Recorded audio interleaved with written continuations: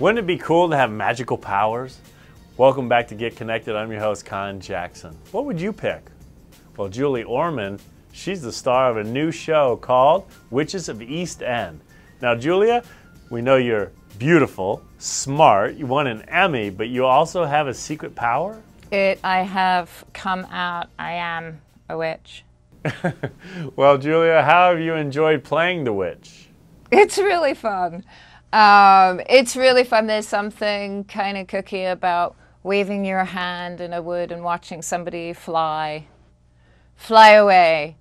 It's interesting. It's when you're playing a witch, you start to realize how many shortcuts you would like to make in life. Julia, I look forward to tuning in on Lifetime. What makes this show so special for you? What I love about it is that it's really a story about a family. It's a story about a single mother and her two girls. And I think that's what I related to, and that's what I loved when I first read the pilot. And you know, I was brought up by a single mom, and I had a sister, so I think I probably related to it a lot in that way. It's about the challenges of parenthood. It's really about parenting, and she happens to be a witch. So it's about protecting your kids. It's about wanting them to be able to reach their full strengths, but be able to handle what could possibly go wrong. Well, so what happens is your sister, their aunt, shows up with not so good news. Yeah, she comes to warn them that, because Joanna basically lies to them. The girls keep coming back. I'm immortal. I've lived for a very long time, which is perfect casting.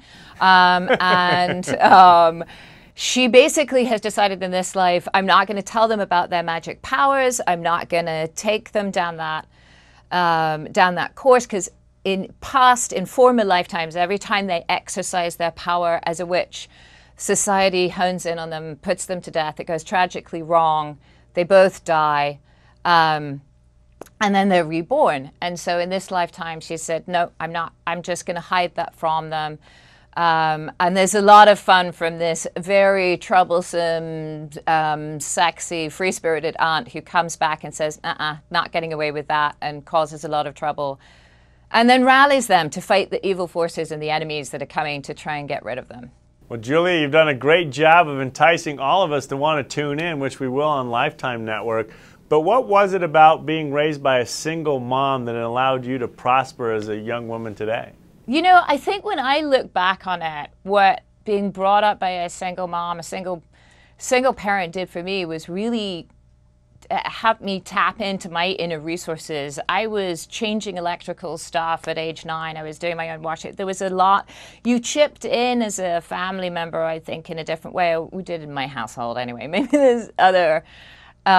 it happens differently in other households, but as I've gotten older, I really definitely appreciate my mom now that I'm a mom more. I think I'm a way better mom than I am daughter. But it kind of, I believe it made me really resourceful. And to kind of know that I can handle stuff, because I saw her handle so much and go to work and bring us up at the same time. Well, Julia, she definitely raised one wonderful woman. Thank you so much for the passion you put into this role on Lifetime, and thanks for joining us. Bye, Con.